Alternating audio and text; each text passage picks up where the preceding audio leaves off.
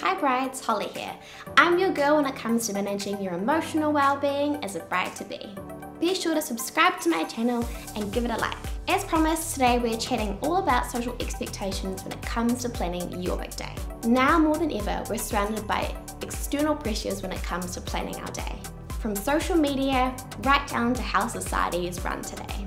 Once upon a time, before the internet, a bride wouldn't plan her day. Her mother and the woman in her family would come together and plan the day. Chances are you only went to 4 or 5 family weddings in your life. Fast forward to today with the internet, social media, and an entire industry dedicated to you planning your wedding day. The wedding day, which a bride used to hand over to her mother, is now being run by the bride. I'm not saying either way is right, but you can see how tensions arise, especially when we're trying to please the old guard. No wonder elopements are on the rise. So how do we combat all these external pressures? A few ways. Number 1, lock down your style early on. I remember when I first started as a wedding stylist, Pinterest wasn't even around. I feel old. I have a bit of a love-hate relationship with Pinterest. It's great up until a point. Once you've decided on the look and feel and style you love, stick to it.